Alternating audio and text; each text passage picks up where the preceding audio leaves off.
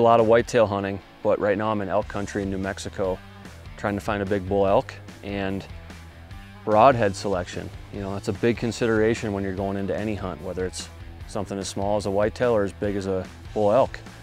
And so going into this hunt, I put a lot of thought into what type of broadhead I wanted to shoot. And I kind of knew right out of the gate that I probably wanted to shoot an expandable.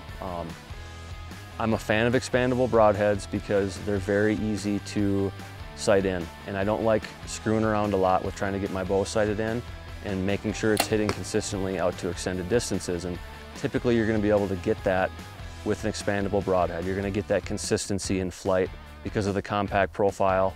And assuming your bow is set up right immediately when you start, you're probably going to get that field point type of flight out of your expandable broadhead.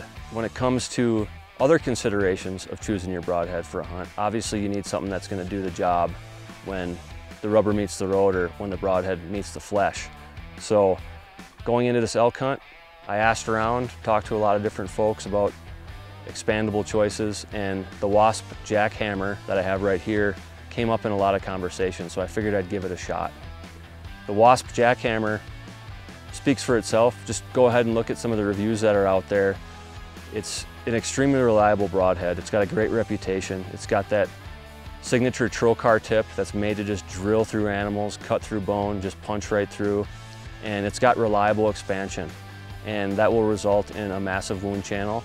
And with the right shot placement, that animal really shouldn't be going too far. So at this point in the elk hunt, we're coming down to the wire. Haven't had a chance to shoot at an elk yet, but when I do, I'm pretty confident that this broadhead is going to do the trick. And hey, if I go home empty-handed, I'm going to be jumping right into a tree stand to go after whitetails, and it's going to be time to make some meat with this Jak-Hammer.